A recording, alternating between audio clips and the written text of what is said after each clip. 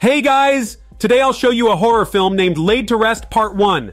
Spoilers ahead, watch out, and take care. The movie begins with a girl with amnesia waking up in a cramped space, unaware that she has been locked in a coffin.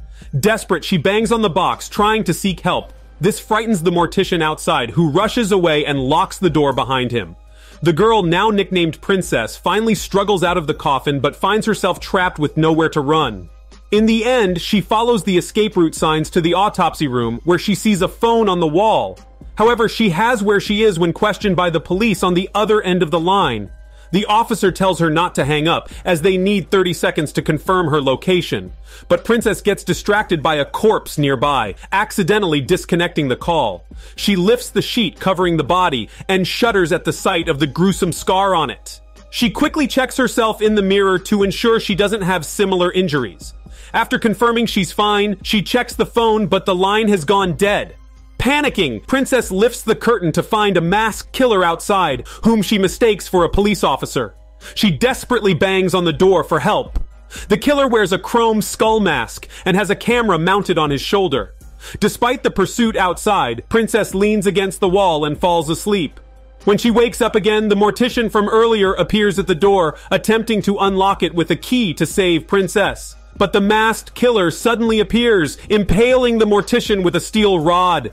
Princess is terrified, and as the killer searches for the keys, she quickly unlocks the door and pushes it open, causing the rod on the door to slam into the killer's head.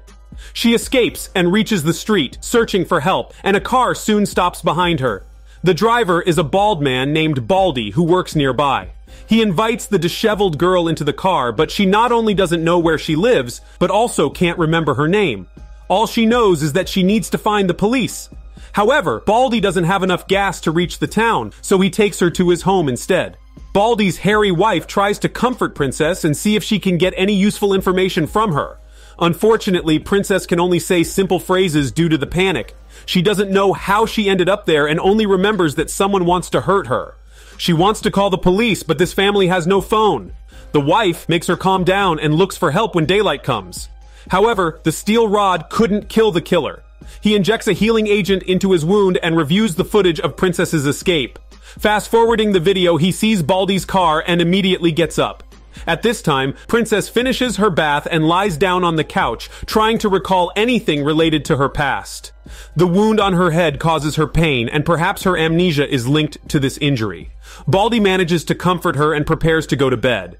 Surprisingly, the bedroom door is locked from the inside. He tries to call his wife to open the door, but there's no response. Worried, he forcefully breaks down the door, only to see his wife being dragged out of the window, her head caught by the killer outside. While the killer viciously stabs his wife, Princess prevents Baldy from going to save her, drags him away to escape. They get in the car, running for their shitty lives. Soon after, the wife's brother arrives, following closely behind. He had seen Baldy bringing a strange girl home and came to warn his sister. They notice an unfamiliar car nearby, and the brother goes to investigate but finds no one inside. His girlfriend peers through the car window to ask what's going on, but before he can respond, a knife is thrust into his mouth, silencing him forever. The horrifying scene makes her scream desperately, but the masked killer starts playing a game with her. Seeing her reach for her phone, he stabs her fingers, the intense pain making her abandon the call. She pushes open the car door and runs towards her sister's house, but upon seeing the body hanging, she realizes there's nowhere left to hide. The killer reappears and slashes her body, causing her to collapse to the ground, screaming in a chicken voice. On the other hand, Baldy successfully escapes with Princess. He sobs uncontrollably for the loss of his wife. Princess encourages him to find a phone and call the police. They stop at a house with lights still on, where a man named Steven lives. Seeing Princess's urgency, he offers to email the police from his computer. After sending the email, he starts searching for information about the killer online. By combining some keywords, the killer's profile appears on the screen. Shockingly, the killer even sent his crime videos to the police. It shows that the latest case occurred in Miami, which suggests Princess might have gone missing there as well. Princess goes to the bathroom to wash up, but her excessive anxiety causes her to have hallucinations. She catches a glimpse of the killer's face in the mirror and leaves there in fear. Worried about their safety, Baldy suggests driving to the police station to report the situation. Steven disagrees because he has to attend his mother's funeral the next day. Baldy warns him that if he stays behind, he might end up joining his mother in heaven. Feeling a chill down his spine, Steven reluctantly agrees to leave with them. Upon arriving at the police station, they find some makeshift weapons and enter the building, unaware of the bloodstains on the police car parked outside. It seems the killer has arrived before them. The station is deserted and a walkie-talkie crackles to life with a police officer claiming he's locked in the bathroom. Everyone starts searching, but it turns out to be a trap set by the masked killer who is hiding in the shadows, watching everything unfold. He plans to pick them off one by one as they split up. Princess becomes fascinated by the view inside a jail cell, while Steven cautiously sneaks into the bathroom, only to find it empty. The walkie-talkie still repeats the same message, making Baldy suspicious. Sure enough, the killer bursts through the door, brandishing his knife at Princess. Luckily, Baldy reacts in time, blocking the attack with his cane, and the trio starts running. However, Steven lags behind. Unable to open the jail door, he watches the killer closing in. Princess bravely turns back to help him, and together, they manage to escape the police station. Back in the truck, Princess decides to return to Steven's house and wait for the police. However, Baldy proposes leaving the area instead. Unfortunately, there's not enough gas in the truck. At a loss, Princess knocks on the window, asking Steven to stop the car. She points to a distant building, explaining that she escaped from there and wants to go back there to search for the answers. They have no choice but to accompany her. Steven, whose mother's funeral is being held at the funeral home, refuses to leave the truck. Baldy tells him to hide the vehicle behind the building to avoid revealing their location. So, Steven parks the car next to a hearse, and a guttural roar resonates in his ears, sounding like his mother's voice. He becomes panicked and sees his mother slowly rising in the hearse. Terrified, he quickly follows Baldy into the building. Unbeknownst to him, the supernatural event was just a trick played by the masked killer. At this point, Baldy needs to bury his hairy wife before his cousin arrives at his home. However, Princess wants to stay. He decides to let them stay and returns after handling the situation at home. After Baldy leaves, Princess opens the door, intending to use their makeshift weapons for a final showdown with the killer. The pair arrive at a wooden cabin that seems to be the killer's hideout. To enter the cabin, Steven distracts the killer while Princess seizes the opportunity to rush inside. However, the killer is only interested in Princess, completely ignoring Steven, who is frantically trying to draw his attention. The killer bursts into the cabin and locks the door behind him. Princess brandishes a small knife, pacing around the room, while the killer traces her smell, knowing she has no way out. He decides to put on a great performance for this lucky audience. There is a woman tied to a coffin who struggles relentlessly. Princess wants to cut the ropes and save her, but unfortunately, the killer has already approached her slowly. She throws the knife at him, but it only hits the chandelier above, not hurting the killer at all. The killer lifts his prey, and the dagger repeatedly slices her throat. Princess desperately bangs on the door for help. However, Steven outside is also helpless. In the end, the killer comes up to replace the videotape and insert a tape labeled Miami. The tape shows the entire process of the killer abducting Princess. Princess is placed in a coffin again by the killer. This time, in order to observe her situation inside, the killer drills a hole in the coffin to place a camera. Later, Baldy comes to rescue Princess. After returning from his home with a gun, the two confidently storm into the wooden cabin. Baldy shoots the killer, who quickly disappears. The room is filled with coffins, and they witness many horrific sights as they search. Eventually, they locate Princess. Baldy hurriedly uses a crowbar to open the coffin, while Steven reloads his gun. However, the bullets fall into the corpse inside the coffin, and he gives up trying to retrieve them after digging deeper into the mangled human remains. They do find a set of car keys, though. Steven discovers a mobile phone in the car, but it requires a password to make calls. The three of them try many times to unlock it without success. They can only return to Steven's home and seek help online. Meanwhile, the killer wakes up inside a coffin. Although shot in the abdomen, he is remarkably resilient, able to treat his wound and remove the bullet. With no backup arriving, the three have no choice but to flee. Before leaving, they prepare to find some tools in the car, but instead discover two dead bodies in the trunk. Baldy spots his hairy wife's body and sheds his crocodile tears. Princess sees the deceased mortician in the killer's video camera. It turns out he was the killer's accomplice.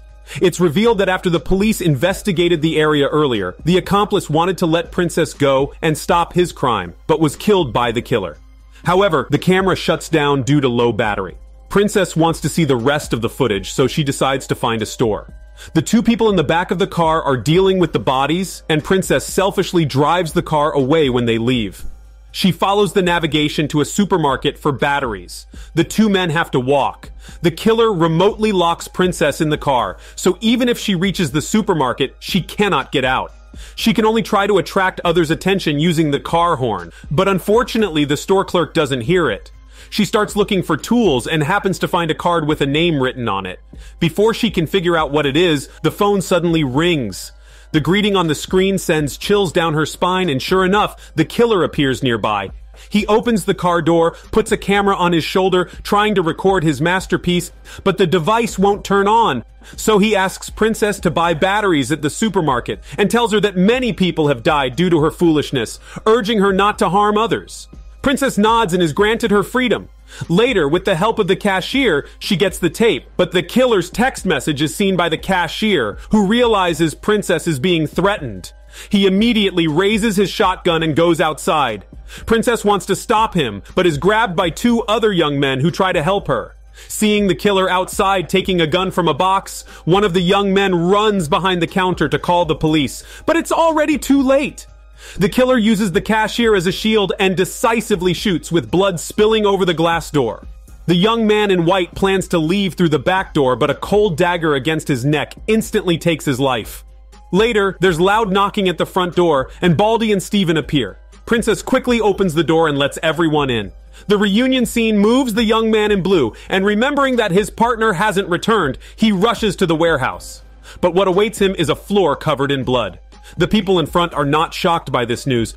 Baldy searches for weapons on the shelves, planning to hold out before the police arrive. Steven thinks the killer needs glue for his mask and replaces it in the killer's box with some toxic glue, which is highly corrosive and can burn skin. Princess sees a baseball bat on the wall, and a familiar feeling emerges in her mind. But the store suddenly loses power, and everyone nervously huddles together. A text message arrives on the phone on the counter, and Steven approaches to check it. Surprisingly, the killer emerges from behind and grabs him, forcing glue into his ear. Baldy immediately shoots, but it's too late. Steven's head is burst by the glue, and he collapses to the ground. The bullet fired by Baldy ricochets off the killer's mask, but the gun runs out of bullets soon. The killer gets humiliated and twirls his dagger, hoping to shave some hair off Baldy's bald head.